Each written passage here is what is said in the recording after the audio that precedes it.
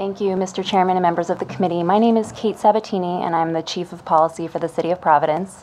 I'm here to testify in support of this bill, but I will not spend my time reiterating the points already articulated by Mayor Lorza and Mr. Partridge. I do want to just respond to a couple of points raised by some individuals who've testified in opposition.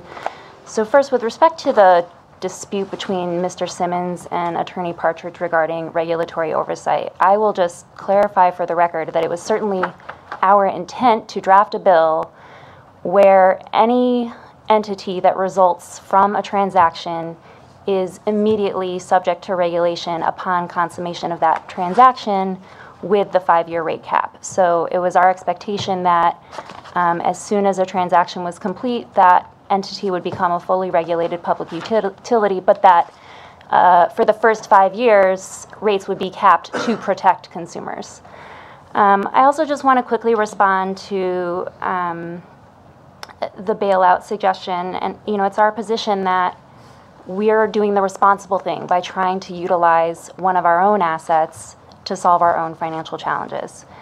I also want to add a little bit to the mayor's response about how other communities could be impacted or could benefit from Providence Water entering into a transaction authorized by this bill. And in addition to all of the great points that the mayor already articulated, I think what I want to suggest to this committee is that all communities in Rhode Island currently served by Providence Water would benefit by legislation that helps us protect and preserve this critical resource for the long term and ensure its sustainability.